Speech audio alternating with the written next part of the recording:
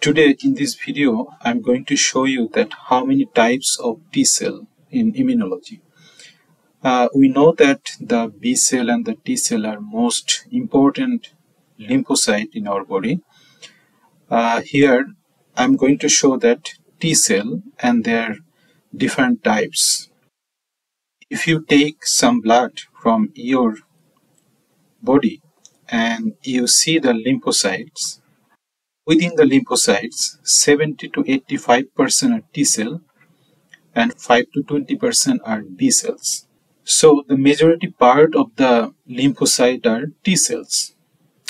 And these T cells are divided mainly into adaptive T cells and the innate-like T cell, depending on that how the T cell works. And these adaptive T cell have different kinds. Like the first of all is the helper T cell. Second one is the cytotoxic T cell. Third one is the memory T cell. This can be helper or the cytotoxic T cell. Fourth one is the regulatory T cell.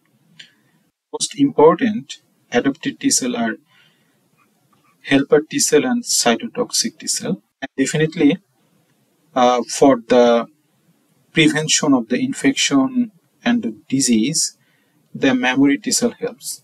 So the helper T cell are T cell, those help the other cell. That's why they are called the helper T cell. They express the CD4 protein on their surface. That's why they are CD4 positive T cell. CD4 T cell or the helper T cell can be categorized depending on their cytokine profile. Like they can be Th1, Th2, Th17, Th9, and the follicular helper T cell. Th1 type of CD4 T cell, those produce the interferon gamma, and they help to clear the intracellular bacteria or virus. Th2 type of helper T cell can produce interleukin 4, interleukin 5 types of cytokine, and they help to clear the extracellular bacteria or virus. Th17 type of cell produce the IL-17 cytokine, and they normally reside in the mucosal surface and help to protect the pathogen in the mucosal layer. Th9 produce the IL-9 type of cytokine, and they mainly effective for the parasites. Follicular helper T cell are T cell, those reside on the follicle of the secondary lymphoid organ. Their main function is to help the B cell to proliferate, make the antigen specific plasma cell or activated B cell, and somatic hypermutation. Cytotoxic T cell are toxic for other cells, for example the cancer cell or the infected cell. So they express the CD8 protein on their surface, so they are called also the CD8 T cell. Memory T cell are those T cell, they produce from the CD4 or the CD8 T cell, and after the infection they survive in our body to prevent the future infection with the similar virus or bacteria. There are three types mainly: central, effector, and the tissue resident. Central memory T cell are T cell, those reside in our body during the infection or after the infection. The effector memory T cell are T cell, those go directly for the action when the virus or bacteria attack us. Tissue resident memory T cell are cells, those go to different tissues like lung or intestine or the skin, and they stay there after the infection as a memory T cell. The fourth category is the regulatory T cell, because all these three kind, the kind 1, 2, 3, go for the action. However, when the virus or bacteria are cleared from our body, this T cell needs to be calmed down. So this type of CD4 T cell help to calm down or regulate those other types of T cell.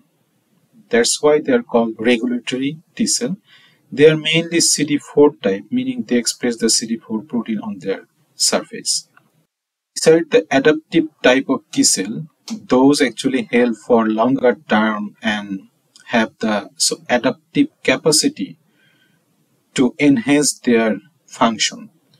Some are innate like T cell. They do not have the capacity to enhance their function after the multiple infection. So they are called like innate. There are different types of innate T cell. Among them, first one is the natural killer T cell. Second one is the mucosa associated invariant T cell or MAID cell. Third one is the gamma delta T cell. They are categorized depending on what type of molecule they can recognize. For example, the natural killer T cell can recognize by the CD1 molecule on their surface to the glycolipid molecule. If some glycolipid are presented to the CD1 molecule of the NKT cell, these NKT cell are activated and help to clear those glycolipid producing pathogen. Second one is the mucosa associated invariant T cell or MAID cell. They are called invariant because their T cell receptor or TCR, those are expressed on their surface, are not too much variable like the adaptive T cell, and they can recognize the vitamin B metabolites. When an antigen presenting cell express the MR1 in context of the vitamin B metabolites, meaning that they can bind to the vitamin B metabolites, that is the product of the bacteria, and this can be recognized by the T cell receptor of the MAID cell. That's how MAID cell are activated and then help to kill or clear the bacteria from the body. Third one is the gamma delta T cell.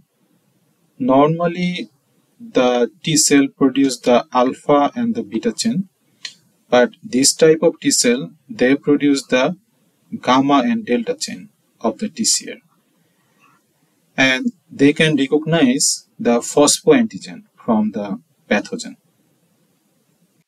Thank you for watching. Please thumbs up and let me know which topic I can cover for the next video.